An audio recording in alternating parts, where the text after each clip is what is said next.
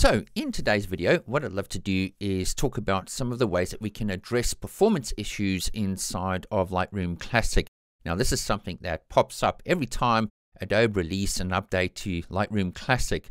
What we're going to do is cover off some of the points that we can use today in our own setups to improve the performance without having to go out and buy a new computer, because let's face it, we can't do that every time Adobe decides to update Lightroom. So the very first performance tip that I would love to share with you guys today has to do with the previews that we build for our images. Now, it's common practice that when we import our images into Lightroom, that we build these large one-to-one previews. And unfortunately, these one-to-one previews take up a lot of disk space, and they can hog the performance of viewing images in Lightroom, kind of like it's doing now. As I scroll through the grid view here, you can see it's taking its time to build those previews. Even inside of the film strip over here, it does take a little bit of time to build the preview. Let's go to this image over here and double click it, and you can see as we zoom in, it's not building it straight away, and we've got that little loading icon right there. So we need to deal with this performance because we like our catalog and we like to have our previews running smoothly. What we need to do is to go to our preferences tab over here, and what we need to do then is go to our catalog settings, and under the previews tab over here, you can see that my total cache is 14 gigabytes at the moment, which is quite big. What I want us to do is set this to our 2880 pixel option right here. Now, 2880 pixels, when you zoom in quickly to check your focus, is more than enough. And then, of course, our preview quality, we can set that to high as well, so we have a good view of the quality of our images when we really want to zoom in.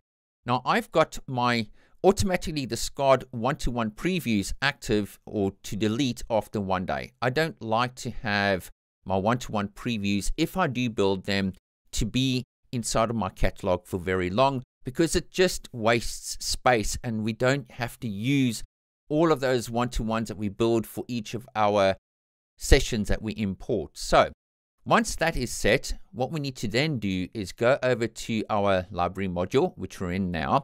We go over to library, and then we are going to go and build our standard size previews. Building a standard size preview is going to be way, way better than trying to work with a one-to-one preview, which is a large file, and it can slow down our performance whilst working inside of Lightroom Classic. So I'm just going to scroll through my film strip, and you can see here that it's taking its sweet time to render each of these images, and that is fairly annoying when we want to work fast and we want to see our images ahead of time very quickly. One of the first things you'll notice about building standard previews is, of course, the performance. Okay, so it's built all of those previews for us, and what we're going to do is actually scroll through just like we did. So we go back to our library module, and then we'll click on the grid view, and as we scroll through all of our images, you'll notice a marked difference. We're not having those gray preview blocks anymore, because it's rendered the proper size previews for our portraits here.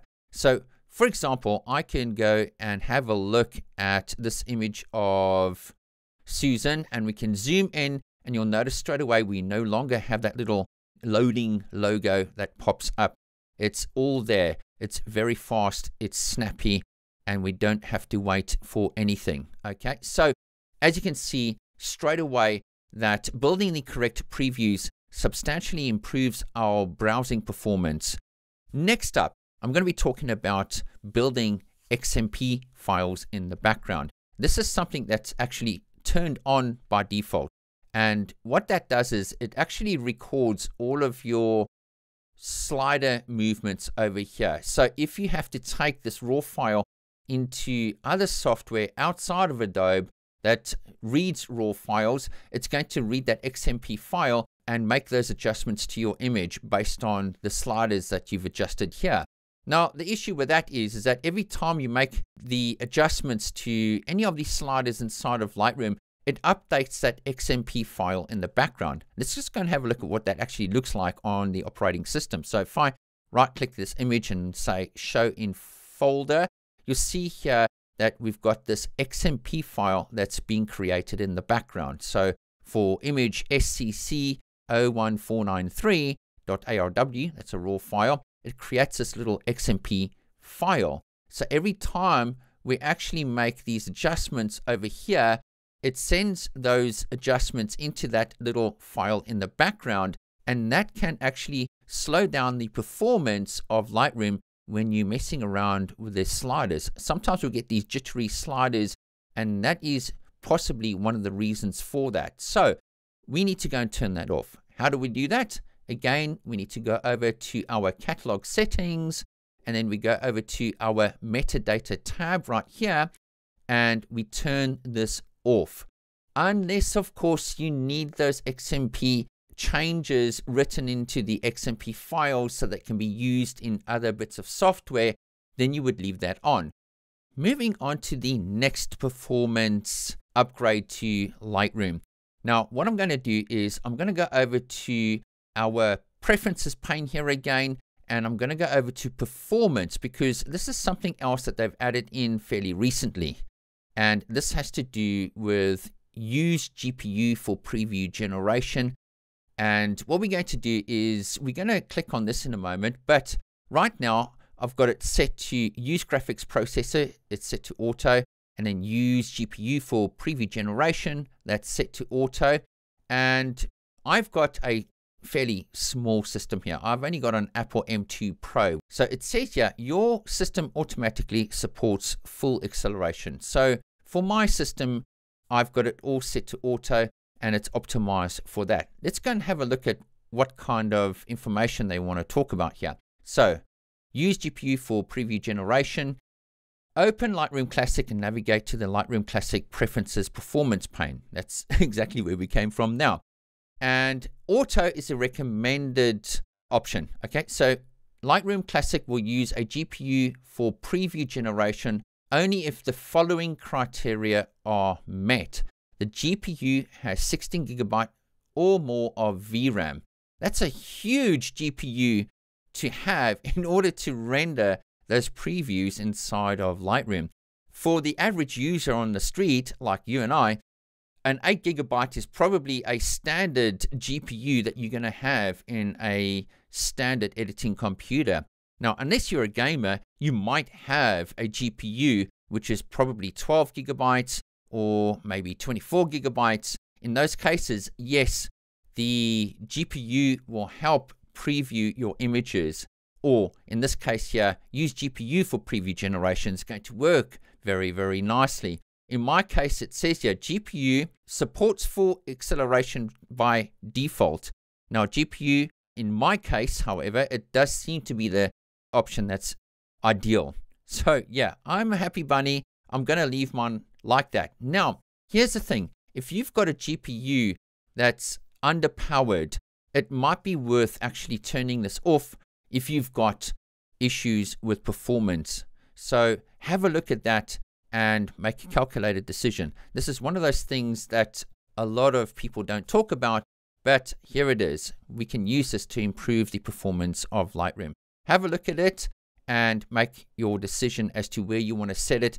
If what I'm talking about in terms of these optimizations don't work, then it is potentially an issue with your GPU trying to render things inside of Lightroom, and in that case you might want to turn it off. So it's as simple as that. The next and most obvious thing to look at inside of Lightroom is optimize your catalog. From time to time, we need to optimize our catalog. So my catalog was last optimized on the 18th of the 8th, 2025. So that's just a few days ago. So yes, we need to look at optimizing our catalog from time to time just to smoothen the performance. This is something that is fairly obvious. So I'm just reminding you guys that it is there. Optimize your catalog. Simple as that. Now, the other obvious thing, or I would say not so obvious thing, is making sure that you quit any kind of background processes that can impact the performance of Lightroom. It's no good having other applications open in the background that hog your VRAM or hog your system's RAM or CPU. And we need to turn those off. So if you're concentrating on a shoot and you're concentrating on editing, obviously you're going to have Lightroom open. And if you use Photoshop in your process, those are the two applications you want to have open. You don't want to have 101 other applications open in the background, because it's going to affect the performance of Lightroom. And subsequently, if you do take your images into Photoshop, you're going to have performance issues in the background.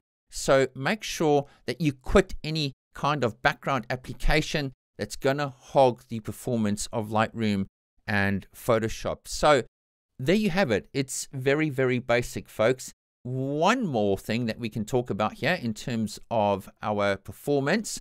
And if we go to Lightroom Classic and we go to our preferences over here, there is one other little thing that we can do here, and that is increase our camera raw cache settings. Now, right now, I've only got mine set to 5 GB because I'm storing this cache on my local operating system drive.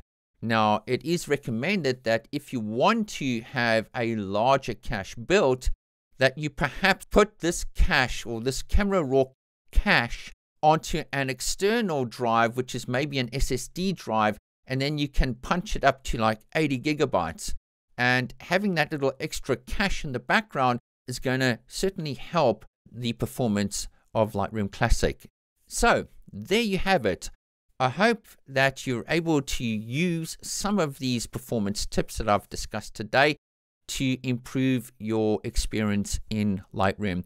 And if you've enjoyed this video today, I'd love to invite you to subscribe. And, if you want to get the updates on my channel, obviously, as we know, click the little bell icon so that you get a notification as to when my next video releases. Thank you very much for your awesome support today, and we'll see you in the next session. Cheers for now.